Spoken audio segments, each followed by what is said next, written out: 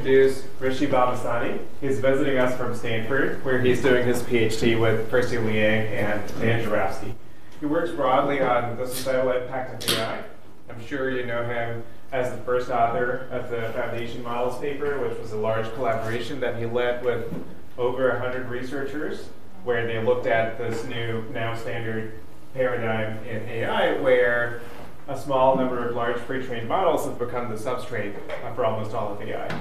But that was 2 years ago, which is an eternity in AI, and so since then he's been working on a number of new and exciting things, and those are the things he's gonna talk about today. Over to you. Yes. Thanks, Arvind, for such a wonderful introduction. So as Arvind mentioned, today I'm going to try to talk about what I've been working on for the past couple of years and try to cover broadly how I'm trying to think about the societal impact of these systems. Let's see if this works. Great. So this talk will have 4 parts. Basically, I'm going to give a primer on some of the current events in the space of foundation models, and then use that to sort of situate my research on transparency, sort of introducing new concepts, and ultimately thinking about how we can drive change in this space.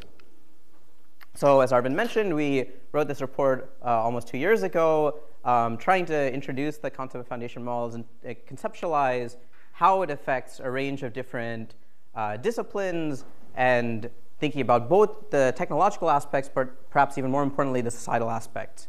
And that was in 2021. In 2023, I think a lot of the things we were thinking about then have panned out, but actually we're largely wrong about the extent to which they've been impacting society. I think we made some underestimates there. And so I'm going to try to think about how rapidly this has affected society, perhaps well beyond what we anticipated in 2021.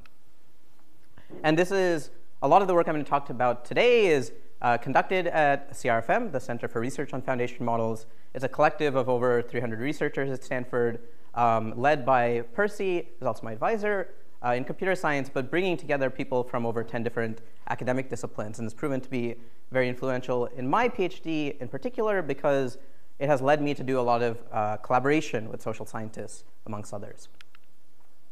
So one of the things I wanted to start with, which I think we all have seen, and I don't need to belabor, is we've seen this kind of rise of generative AI in the past 6 to 12 months.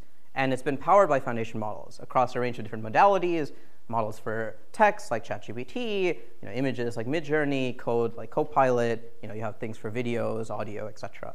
Right? And I think what has been interesting to see is that these are not just new capabilities that we haven't seen in AI before, but they have real consequence and real utility, but also real harms. And I want to try to think about that as well in this talk. So to situate how I've been trying to think about foundation models, I want to identify 4 kind of key aspects where I think this space has evolved in the past few months and few years. So one that I think most people have sort of realized is the notion of scale. That is, the resources required to produce these models, the size of the models themselves, is far greater than anything we've seen before in AI. So in particular, this has amounted to a lot of the models being developed in industry, as opposed to academia or in other sectors. And it has led to tremendous capital being required to produce these models. So in 2022, which is where this figure from the AI index goes to, the most expensive models maybe cost on the order of $10 million. Since then, we've seen this actually grow even more with models like GPT-4. And it's unclear, but we speculate that it might continue to grow in the future. So that is a sort of sign of the cost or scale of these models. But related factor is the impact they're having. So the rate at which they have been adopted in society and just in general in various settings, right? So here is a figure on StableDiffusion, which accumulated basically at the fastest clip of any open source project at the time, stars on GitHub. This is where these models are, this is a kind of repository for code. Since then, there's actually AutoGPT, which has been even more widely adopted in the open source community in the past month or so. And then, as many people know, ChatGPT is, has over 100 million active users, making it the fastest growing consumer application in history.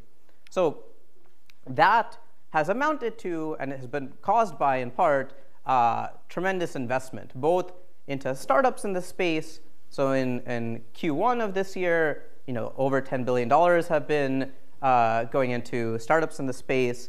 And perhaps more importantly, a lot of established companies, so on the right is a statistic from Accenture of a survey of global executives around the world that indicates that foundation models will play an important role in their corporate strategies. And this is a lot of established companies, major Fortune 100 companies are taking this on. So since I'm at CITP, I really wanted to also talk about what's happening in the policy space, right? Because there's a lot going on in the policy space.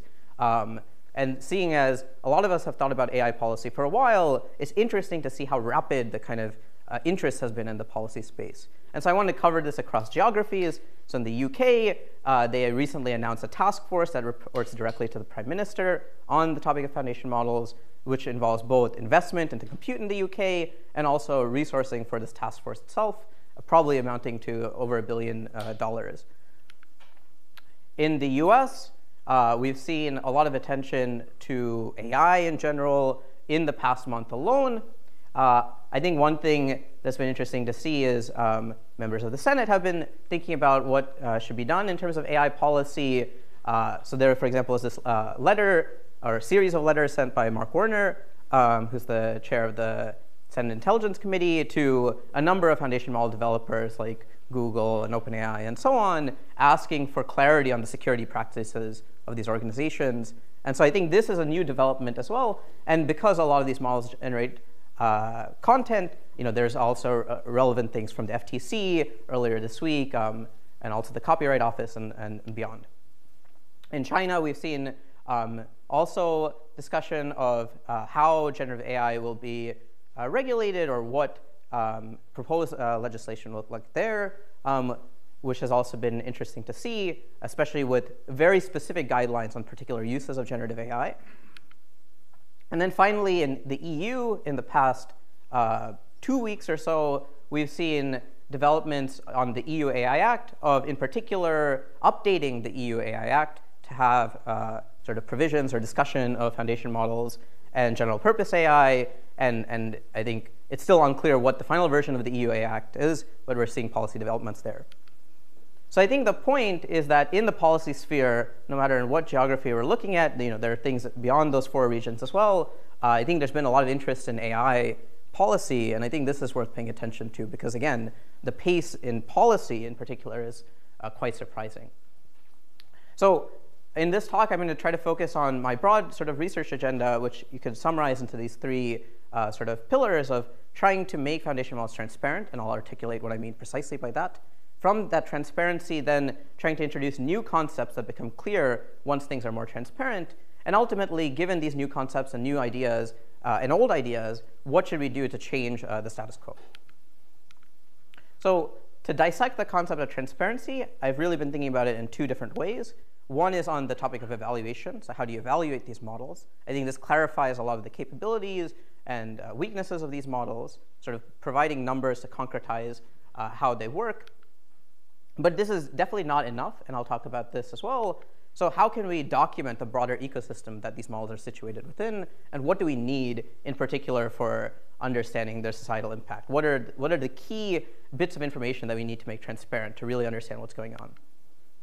So this first work, HELM, is a collaboration led with Percy and Tony at the top, and featuring important collaborations, contributions from a number of other folks.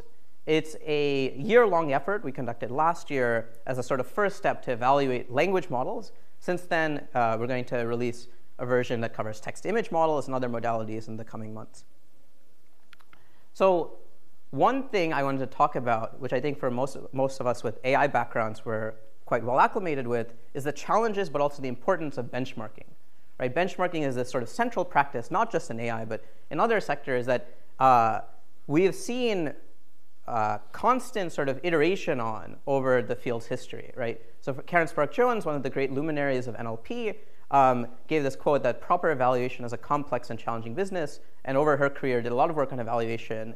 And I think her career and a lot of other work has shown evaluation is very difficult to get right, but has this very central value, right? Implicitly, it codifies a lot of values, and implicitly, because people try to improve on benchmarks, dictates sort of priorities for the field at large. And so this is something we want to attend to, because what I'm going to discuss is us trying to build a benchmark. So how did we think about that?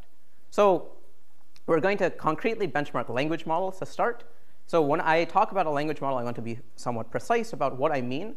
So what I'm going to assume is that this is a model that takes in text and produces text, perhaps assigning probabilities to the text that it produces, but make no assumptions on how the model is built, how it is trained, et cetera. And the reason I'm going to do this in part is practical. For many of the models evaluate, I don't know the answers to that. And also, we're going to try to be agnostic to that so that we can evaluate all of these models, including the ones that come out in the future. So to build the benchmark, these are the 4 primitives that I want to think about. So we're going to specify scenarios. These are roughly use cases for the model. These are going to be, you could think of them as sort of an abstract task, like question answering, that you want the model to do, situated in a particular domain, for example, medical question answering or so on, and ultimately operationalized in a concrete data set. Given that sort of use case, then how do you actually use the model to perform this task and be useful in this use case? Well, we're going to look at a model, but we also need to specify this sort of wrapping around the model of how you're going to adapt it to that use case, right? And we've seen a variety of different approaches to adapting it, but the one we most extensively study is how to prompt these models. And I'll talk a little bit about how we do that more precisely, right? So then, once you've taken your use case, run it through the model with this type of prompting, you've generated some behavior. You now want to evaluate this behavior. We're going to look at many different metrics for how to assess that behavior. And I'll talk about why that's important as well.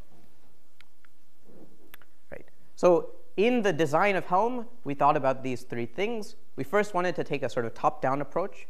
This is in part because we've seen approaches arising concurrently with HELM that take more of a bottom-up approach to language model evaluation. Here, we're trying to give this kind of holistic characterization, so we work top-down. From that top-down approach, we then figure out, given sort of top-down design principles, how do we operationalize them? And then ultimately, how do we execute an evaluation so that we can get results that are useful for the community? So the first part of this is, the first principle we thought about is when we evaluate language models, as opposed to other AI systems, it might be less obvious what the specific use case is, what are the kind of settings we should evaluate the model in, right? Because the models can be used for a variety of different things. So how do we even sort of think about the space of use cases, the space of desiderata we would have for them? So we go through a sort of exercise of trying to taxonomize both of those spaces.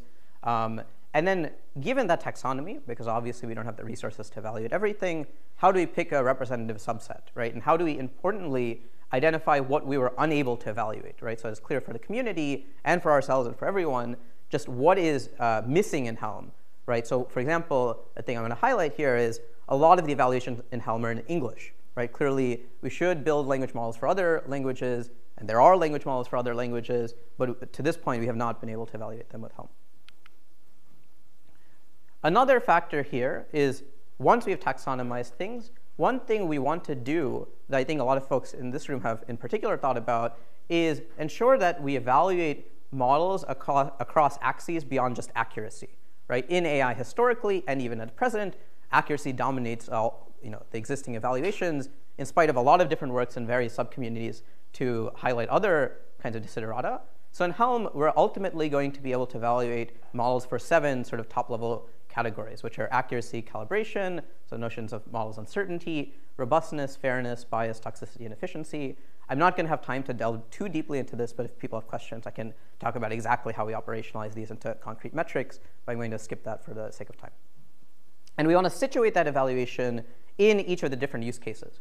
Why? Well, the way we interpret, for example, the relationship between accuracy and fairness in toxicity detection might be different from in mathematical reasoning, right? The relationships and the trade-offs between metrics depend on the use cases in which they're situated. So a way to think about HELM is to try to position it against other benchmarks that have come up in AI. So I think the most widely seen paradigm in the history of AI, including at present, is a sort of paradigm of measuring the accuracy on a single data set. This is something like ImageNet. A lot of evaluations fall in this class. As we've seen more work on representation learning, we've seen things like superglue analogs in vision and robotics and so on, where now we evaluate the model on multiple data sets, but still primarily prioritize accuracy. And now in HELM, we're going to try to expand this along both axes. We're going to look at more data sets, but perhaps even more importantly, look at many metrics beyond just accuracy, as I mentioned on the previous slide. And then the final piece, I know this is kind of blurry to see, but I'll try to make clear what's happening here, is we want to evaluate models under standardized conditions. And to think about this, it's useful to think about what was the status quo prior to HELM.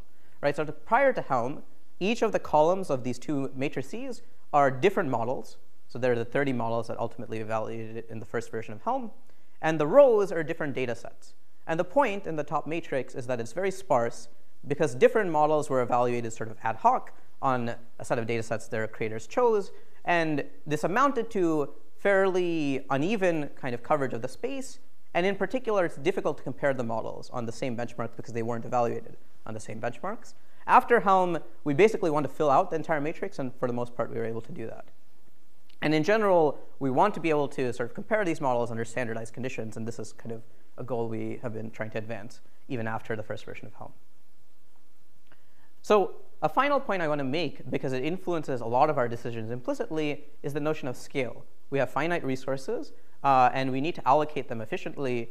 And this is now especially relevant even in the context of evaluation. So in the beginning, I talked about the scale of training these models. Right? But even the evaluation itself is now quite costly. This is just to run HELM a single time on the 30 models we looked at from 12 organizations, amounts to a cost of about 40,000 USD, and on top of that, about 20,000 A100 hours to evaluate all of the open models. Right? So for the commercial models, we have to pay the API provider to use them. For the open models, we have to run the run the inference ourselves, and then therefore incur the cost of compute. So here are the 30 models we looked at in the first version. Since then, we've added about 10 more that have come out since then. So HELM was released in November 2022. There are lots of models coming out. So they came from these 12 organizations at the bottom. I want to highlight two things, or three things, actually. One, for the most part, the models are quite similar, but they differ on two key axes. One is the size of the models. So the smallest model evaluated in HELM is about 500 million parameters, and the largest model is about 500 billion parameters. So about 3 orders of magnitude difference. And the other is the sense in which we have access to them, or the public in general has access to them. Right? So some of these models are fully open. So the weights of the models are open. So they can be, assuming you have compute, queried by anyone. Some of these models are limited, usually in the sense that there is an API that you have to go through to use the model. And some of them are fully closed in the sense, at least at the time, they were not available to the public. And so we had to convince the so this is the case for Anthropic and Microsoft's models. We had to convince the developer to give us access for the purpose of HELM. And I should note that there were other models at the time, for example, many of the models from DeepMind that we were unable to evaluate in HELM because, again, of the lack of access. So in this talk, I'm not going to focus too much on the results, in part because they've changed since HELM was released. If you want to see the results, they're on the HELM website, maintained real time. But I wanted to highlight 3 trends that I found. Yes? Yeah. The total queries varies a lot. Total queries. Why is that? The total queries, I think, I don't actually know the answer to that offhand. The total tokens, I could tell you the answer to, but I don't actually know why the total, they should be roughly constant. But I think you're right, there is some variance. So I'd have to look into that. I don't know offhand. Great point. Yeah, and also I should have said the total cost is in different units and just fundamentally different because different APIs have different pricing schemes, and because of the model size, the amount of GPU hours required to query it will be quite different. Right? The larger models take much more compute. So the 3 trends I wanted to highlight are first this kind of overall trend, which many people are interested in, of which models are most accurate, most fair, most biased, et cetera, or least biased. And I want to highlight a few things here. One, so this is again from November 2022, so it's since changed, is the most accurate models at the time were usually the model Text DaVinci 002 from OpenAI, Microsoft's very large model TNLG, and Anthropic's largest model at the time. One thing that's interesting is the very same models, and overall the ranking is very similar for accuracy, robustness, and fairness.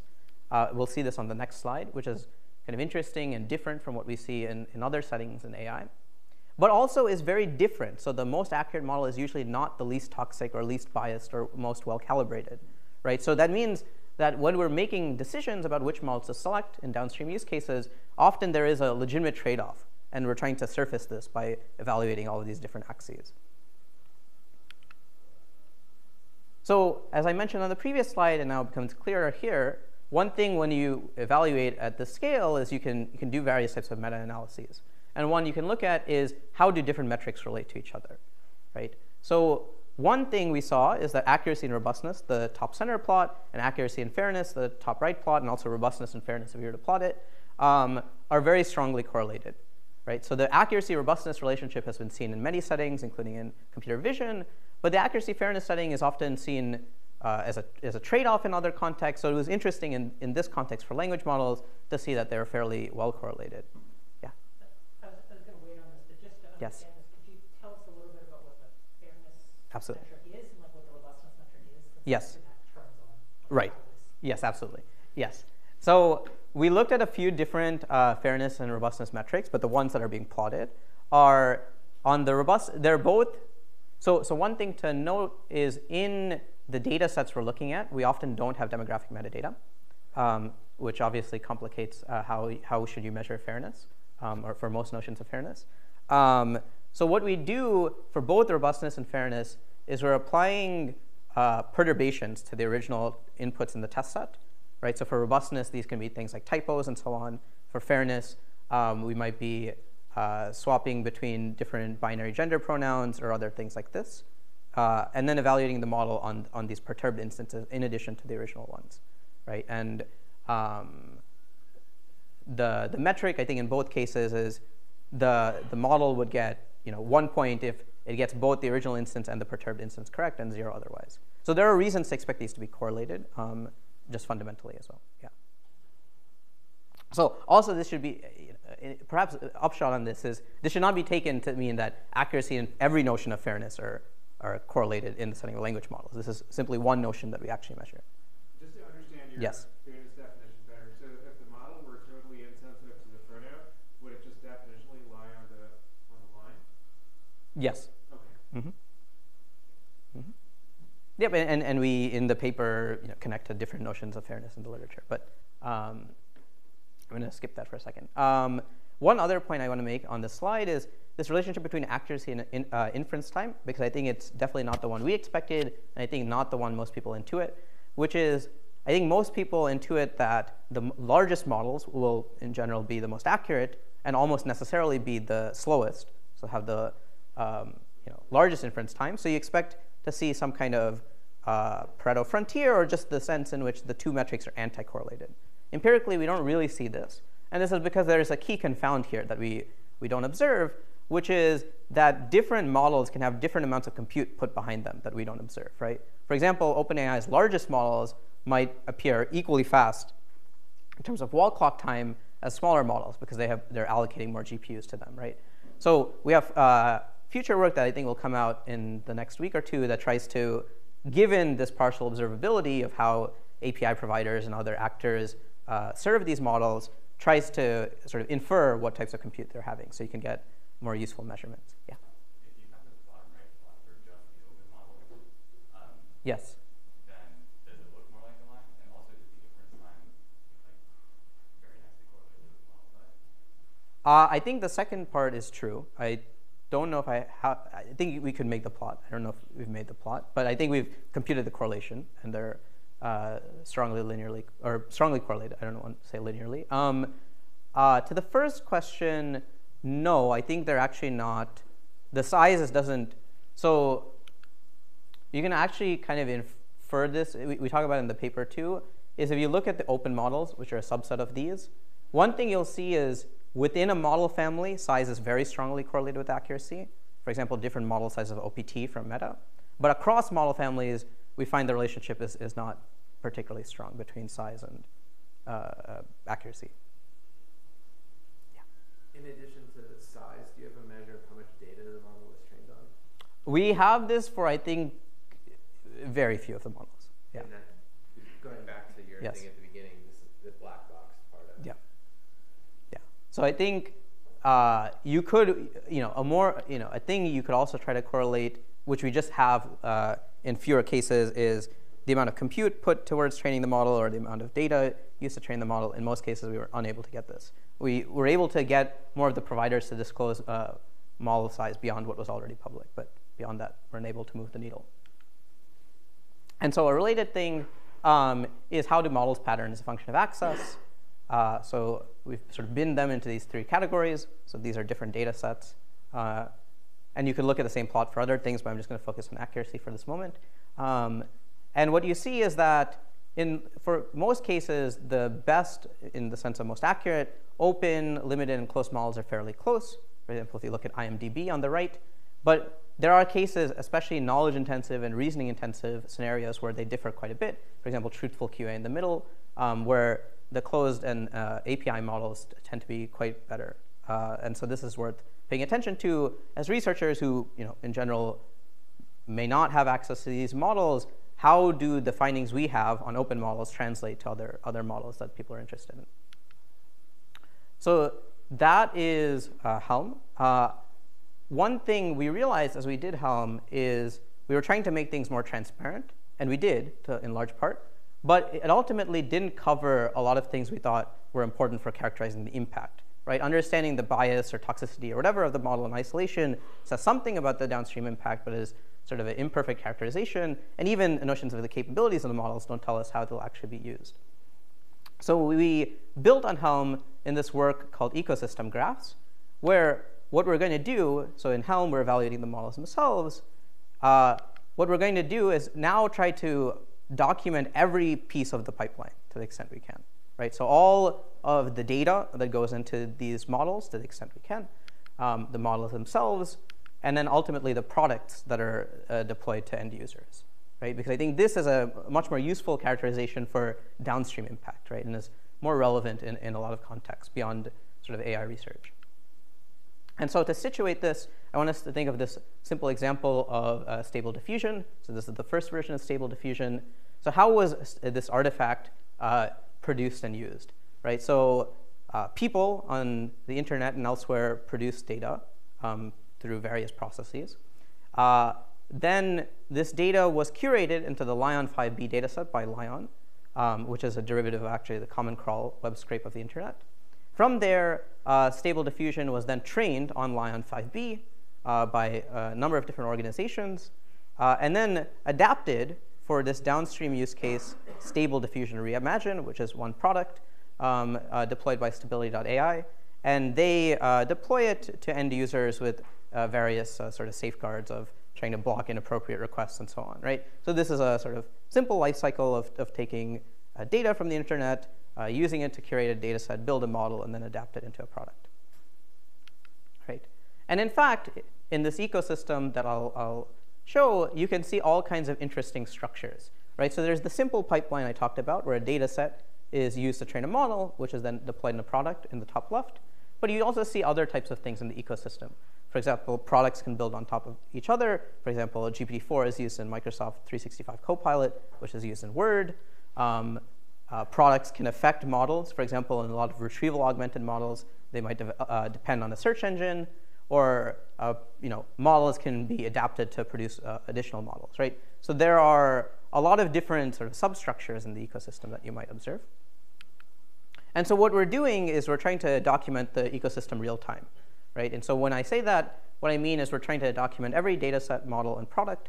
And when I say real time, we're trying to aggregate information that is generally public from a range of sources. So this includes academic papers and so on, but especially for products, academic papers won't tell you much of anything about them. So we're looking at other sources, like news reporting or other press releases from companies or so on, and aggregating that into a sort of centralized repository. So that's what we call ecosystem graphs. So for example, this is a snapshot of, this slide is a bit old, of models from March 15th, artifacts from March 15th to April 4th. There's a lot of stuff happening in this space.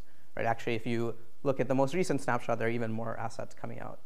And why would we do this, right? So I think one of the key things we're interested in throughout this line of work is better addressing the societal impact, right? And how, what that means depends on which stakeholder you're thinking about, right? For example, for a researcher, you might want to know, how our model is scaling over time, what models exist. If you're a policymaker, you might be interested in, for example, if there's pervasive dependence on the OpenAI API, if that goes down, what is the impact downstream? If you're developer, you might want to know which sort of video foundation models exist that are permissively licensed so that you can use them in your work. And broadly, there are some larger questions which the ecosystem graph doesn't answer, but could help address questions of what is the impact of specific organizations, who has power in the ecosystem, et cetera. The ecosystem graph provides part of the puzzle for addressing that. So the ecosystem is quite chaotic and large, so obviously you can't see anything in this. So I'm going to zoom into one very small part of the ecosystem that I find interesting, which is these hubs that we've seen emerge. Right? So in many other networks, we see hubs emerge. They've been well studied across many types of graphs. And in this graph, we also find them. For example, the ChatGPT API is a hub. I think many of us are not surprised to see that because of its downstream impact. Right? And you can take an organizational view in addition to this kind of technocentric view of looking at the model and the downstream artifacts. You can look at how this creates a sort of organizational structure, right? So there's a dependence on OpenAI across all these different companies. Of course, there's other dependencies that are not tracked in this graph. For example, there's a dependence on Microsoft by OpenAI because they provide compute, provide funding, et cetera. But this sort of structure is sort of interesting and is just one of the types of things you might see in the ecosystem graph. So I'm going to pause there, see if there are any questions on this sort of transparency section, and I'll go into the next parts. Yeah. How does the data get populated into that ecosystem graph? Is that being done by your team, or is it like a wiki? So for the initial release, so we released it in March, 2 months ago. That was all manual from us. Since then, there's a variety of different ideas on how to maintain it. So we'll do part of it, but obviously we just won't scale to the ecosystem. So it is like a wiki. Anyone can contribute. There is a review process to vet the information, which we conduct, but the contribution can be anyone. The other thing is we're trying to go to all the foundation model developers and get them to both contribute and verify all of their information in the ecosystem, right? As sort of centralized entities that you can have some reasons to be, have some incentives for the information to be correct. We're trying to capitalize on that to some extent, yeah. Yes? So going to the next slide to follow up on that, on your point that you just made, or maybe it was the last slide on ecosystem. Yeah. No, the one with networks. Yeah. This one? So given what you just described as your goal, and looking at that chart, I'm not sure that you actually fit. So can you tell me how you're going to become part of the dynamic network that will actually pay attention to you? Because all that stuff can operate independently of verification. Right. So the people providing the information are open source contributors. They're not well, they could be entities in this graph, but they don't have to be. I think a point you might be making is right now all of the information is sourced from public knowledge, just currently decentralized public knowledge. One thing we have tried to make progress on, we just haven't made much, is you could get these private entities who obviously know the true graph structure, they know what they depend on, to try to reveal that information. I don't know if that's try to be more transparent about their practices. Obviously, there are reasons that that's not particularly successful, but we are trying to an extent, if that's what you mean. Yeah, I want you to become a hub. So on the flow of the networks, I want you to be a hub. I want to know how to make that possible. Yes, that would be an interesting thing. Yeah, I think when I get to the policy part, that's also a thing we're talking about, is trying to get this to be more of a sort of, it's not clear based on what regulatory authority, but try to get this be a thing that's tracked more real time for mandatory reasons. So, okay, one thing I want to highlight is we spent this effort trying to make things more transparent. That's great. What can we learn from this transparency, right? So I think there are a number of different use cases. I'm just going to talk about my own research that tries to build on this. So one is a line of work we've been doing on the concept of algorithmic monoculture. So one way to reinterpret a hub is it's a form of algorithmic monoculture. It's a form of pervasive dependence on a particular technical asset or algorithm. And so we wrote a paper last year, actually before ChatGPT, that tried to think about this because we sort of expected we would see this behavior, and currently we sort of see it. So this is led by is worked on with Katie Creel at Northeastern, Ananya, and Dan and Percy at Stanford. So algorithmic monoculture is not a concept we introduced. It is one we're going to sort of look at, which was introduced in a paper from John Kleinberg and Manish Raghavan 2 years ago, where they defined it as different decision makers deploying the same algorithmic system, right? And I'm going to actually give cases where that's what we see. But in many settings, we don't literally see that. We see different decision makers that deploy closely related algorithmic systems, right? They don't literally deploy the same algorithmic system. But in particular, for example, they might deploy systems that depend on the same foundation model, right? And what, if anything, could we say about what are concerns we should have in this paradigm, right? So the most well-studied concerns about monoculture, both in agriculture and in the algorithmic and technical settings, are questions of resilience, right? For example, if all of your crops are corn, you're not resilient to certain pests that might affect the crop, right? And for example, if all of your chips are Intel, if there's a vulnerability in those chips, that might have pervasive downstream impact, right? So that is a classic sort of concern in the case of monoculture. We wanted to ask, are there any further concerns, in particular concerns to individual people? And we're not the only ones thinking about this. A number of other people have been trying to think about monoculture and its effects. So for example, the SEC chair, Gary Gensler, sort of gave this quote about this notion of concentrated risk if we're depending on the same technical assets.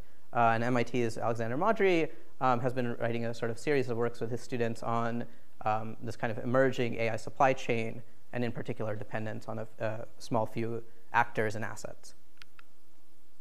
So the harm we wanted to introduce in this work, and I'm going to talk about some empirical stuff related to it, is the harm of homogeneous outcomes.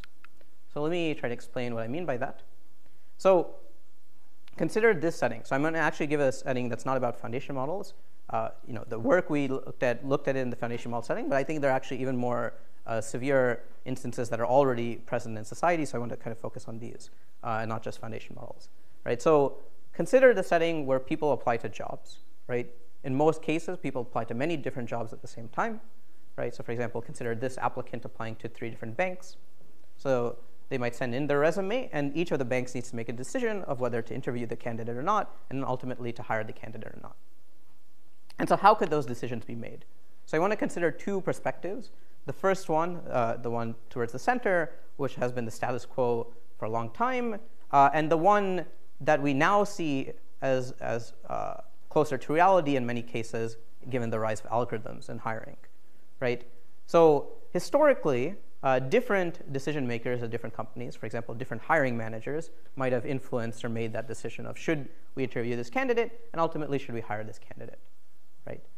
Now, with hiring algorithms, the status quo is that many of these employers will purchase hiring algorithms from the same few vendors, and therefore depend on the same vendor, or let's just say the same vendor, to produce the hiring algorithms that these different employers are now going to use to make hiring decisions. Right? And what is different? Well, the key difference that I want to highlight here is we might have other concerns about equity in this process, algorithmic fairness, et cetera, with the introduction of this algorithm. But I want to talk about the structural change, right? Before, different people, different decision makers, with their own biases, idiosyncrasies, et cetera, made that decision. Now, potentially, the very same algorithm makes that decision, right? And so the concern is that the candidate will receive the same decision, whether it's being rejected or being hired, from all 3, right? And so that homogeneity is the thing we want to attend to, right? So a point I want to foreground here is there are reasons that we should already expect homogeneity in the labor market independent of algorithms. That's absolutely true. So I'm not making a claim at this moment that it's exacerbated. That's certainly a thing I think is possible. But I'll just tell you what our evidence is about this, and we can draw whatever conclusions we may. So in ongoing work, we are trying to actually study algorithmic hiring. So we have a data set of about 4.5 million job applications. These are real job applications made by about 1.5 million people across the world, where these applications were mediated by a hiring algorithm, by the same hiring algorithm provider, right? And this is joint work with Sarah Bana at Chapman University, Katie again at Northeastern, and then Connor, Dan, and Percy at Stanford. And to sort of get a sense of the scale here, the companies, the employers who are going to make decisions based on these algorithmic decisions are quite varied. They range across most sectors of the economy, and they're fairly large in nature. So these are fairly large companies. So many recognizable companies are clients of this algorithmic hiring provider.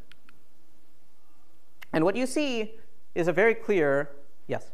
What's the sourcing of the data set? We're getting it directly from the hiring algorithm provider. Mm-hmm. So yeah, happy to answer any other questions on the data. But the key thing I want to highlight is just how homogeneous outcomes are. Again, I'm making no claims that this, because I can't, that this is more homogeneous than human decision making. I just want to make the claim that outcomes are very homogeneous in this setting, right? So what are we looking at? This is a figure of looking at only candidates who applied to 10 jobs, right? So candidates who apply to 10 jobs can get anywhere from 0 to 10 interviews, or conversely, 0 to 10 rejections. So in particular, what do they get? Well, a lot of them get no rejections, so 10 interviews, or 10 rejections, or no interviews, right? So about 25% of the mass is on the two extremes. We have some other data from earlier, from like the early 2000s, where economists have sent out fake resumes to different companies. In those settings, we don't actually see this type of extreme homogeneity, right? We see, for example, a mode closer to 1 or 2. So many people receive 1 or 2 job interviews and not 10 or 0, and another mode on the other side. But you don't see this tremendous mass on the two extremes. So things are homogeneous. And in fact, they're guaranteed to be homogeneous, right? So I haven't said too much about this algorithmic hiring company, but one thing they do is for their clients, they offer 2 different options. One option is that they can use an industry-wide model. So for example, pretend you're consider 2 different hotels, Hilton and Marriott. They might choose each independently to use the same industry-wide model for the hotel sector, in which case candidates evaluated by these 2 models will get, by these 2 employers will get the same decision because it's the same underlying model. It's literally guaranteed that they'll get the same decision. Or they might customize the model for Hilton and Marriott, in which case the decisions may be the same, but they're not literally guaranteed to. What you see is actually in many cases, candidates are applying to companies under the false belief that they can get different outcomes from these employers. For example, if you look at candidates who apply to 20 jobs, they're actually, on average, only evaluated by 7 models, right? So they're applying to 20 different companies, expecting it to be possible that different companies will make different decisions. On average, there's only 7 underlying models that will contribute to that variation, right? Or if you look at another data point, when people apply to 2 jobs, on half of the time, they're evaluated by 1 model across those 2 jobs, so they're guaranteed to get the same outcome. And half of the time, they're evaluated by 2 models, so they're, it's possible they'll get different outcomes. Yeah. Right. Different data set, or you're saying amongst people who apply to this one, a job from a company that employs the model from this one company, this is the number of specialized versions of that model? Yes, this is the specialized versions of that hiring. So this is all, there's only data from one hiring vendor. This is, that hiring vendor for a particular client might specialize the model or not. In many cases, they do not.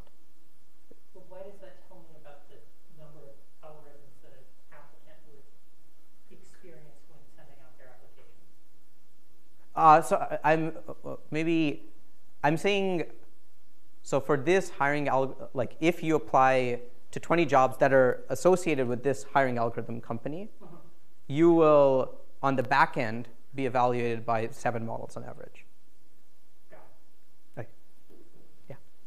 Yeah, I just want to check, when you say guaranteed the same outcome, isn't that also dependent on the relative score compared to other applicants for that particular company, or is it the yes, no hiring decisions made by them independent of the data set? Good. You beat me to the next slide, but I'll explain it on the next slide. But yes, they get binary decisions. It's not relative. Yeah. You know, like,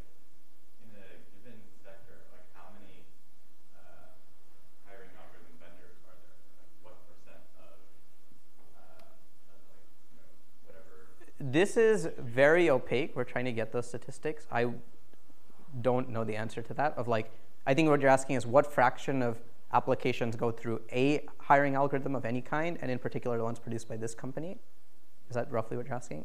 I don't know those. Just what's the diversity of, like maybe this company has like 20% market share and another company that Yeah, so I don't know the market share statistic. I do know a different statistic, which is perhaps helpful, which is, and this is a very contentious statistic, so there are different estimates of it. But we've seen claims from anywhere from 50 to 90% of jobs in the US are mediated by a hiring algorithm. Now, the reason I say that's contentious is because people have different definitions of hiring algorithm and different sources of that information. But I would say a large fraction of jobs are mediated by hiring algorithms. I just don't know the fraction this company contributes to. Yeah. So when you said binary, does that mean that this is like a filter that they just eliminate what is some part of the applicants where they don't even see them, and then the rest of the decide themselves, or is it that?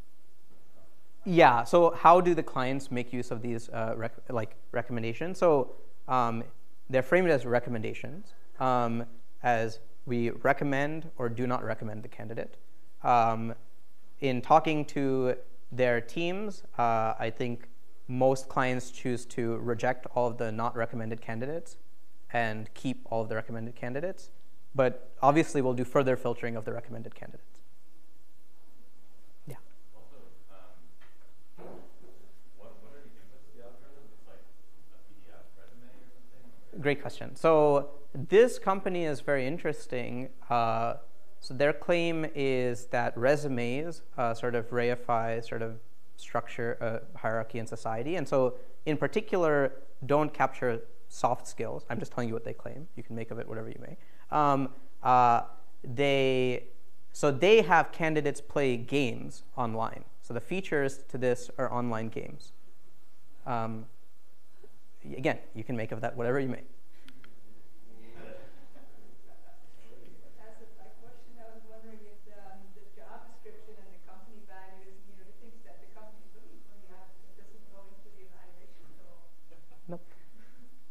So the company might have a different model that handles these gameplay features differently, but the features are gameplay statistics. Does that matter for any of your claims? Like, it does seem like it's an unusual system. Would that impact? I mean, are you concerned about that? So I think part of it will be the answer to the previous question of like what market share does this have? Yeah. I do think I think they're unusual. Like, I wouldn't say that this necessarily is what we see for other hiring algorithm providers. It's not even clear that this is actually the biggest delta, though. This is one delta. But I think other hiring algorithm providers, by default, screen more vigorously.